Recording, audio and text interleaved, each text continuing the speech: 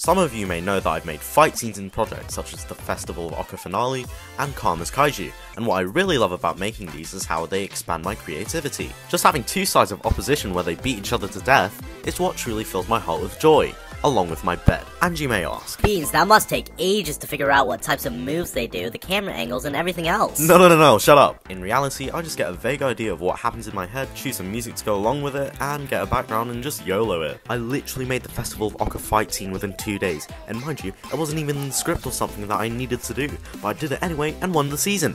Ha! Suck it! Suck it, Robertson! Fight scenes and object shows aren't limited to many rules, and you can use this to your advantage. For example, Gun, who is literally a gun, could produce bullets at will, and he could shoot or use it as a weapon. Punches and kicks are cool and all, but what extended the limits of making fight scenes were the introduction of elemental powers. Supernatural powers that you would see in comics and movies are very imaginative ways for all kinds of movies and techniques you can include in fight scenes. A good example is Well or Dr. White from Karma's Kaiju. If you look at both of them on your own, you wouldn't expect them to have powers, unlike characters such as Icicle or Slime. Despite giving them powers when you totally don't need to, you can make them more fun for the viewer to watch, as it gives them a bit of a shock factor. When animating these scenes, I took inspiration from shows like The Legend of Korra and Avatar: The Last Airbender.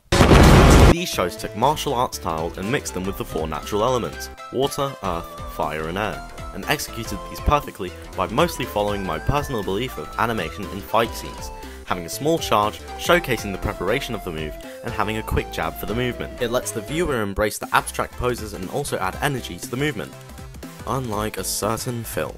Come on boys, let's go take this idiot down. We gotta go ball. Think of it like breaking a pencil. Wait, what are you doing? Wait, what? God damn it! I can't make the storyboard do. There's lots of tension between my hands and the pencil, which is about to break when it snaps. It's abrupt and has some recoil. Here are some good examples from my previous work.